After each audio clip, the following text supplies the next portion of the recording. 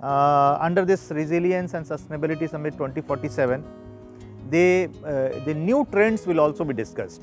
New trends in disasters, for example, over the years, the new type of disasters, for example, heat wave, that was not considered a major challenge earlier, but now it is one of the disasters. Now dust storms are considered as very important issue.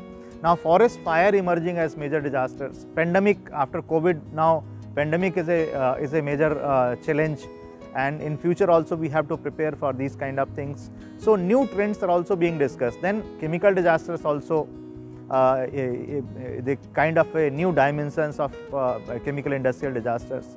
So there will be one session on this.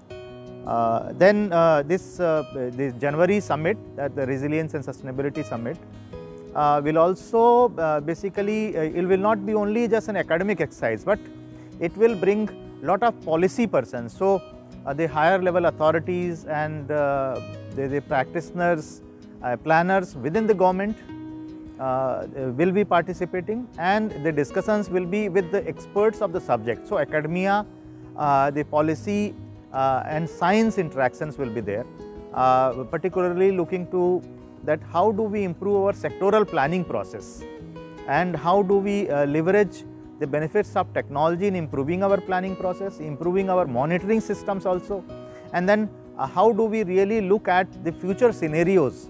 We have the better understanding of the future scenarios through the better forecasting, projections of the climate change impacts, the disaster risks, vulnerability, with better versions of vulnerability assessment. These kind of things will also be there.